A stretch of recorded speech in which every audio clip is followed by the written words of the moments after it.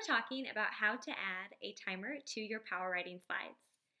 First, find the slide that you would like to add a timer to. Then, make sure the Notes section on PowerPoint is showing. You can click this Notes button down here in the corner if it's not, and then I like to just drag it up so you can read all of the instructions. Your next job is to decide how long of a timer you would like to have.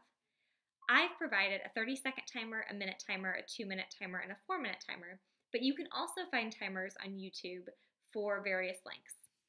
Today, let's use a 1-minute timer. We're going to copy the 1-minute timer that's written in the notes section of every slide. I'm going to right-click and copy.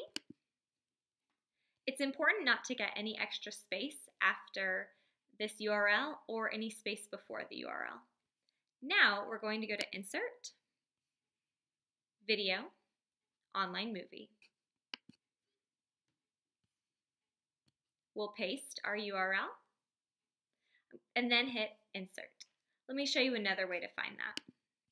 We can go to Insert, Video, Online Movie.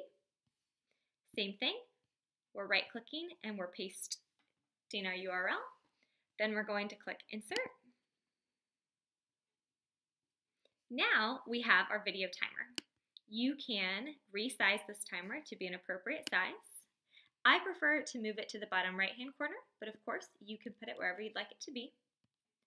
Then we're going to press the Start Slideshow button. If I was using this with students, I would first talk about the two images, talk about the choices, what are some things that they notice, and once your students are ready, pencils in hand, then click the play button and start your timer. You'll watch it count down.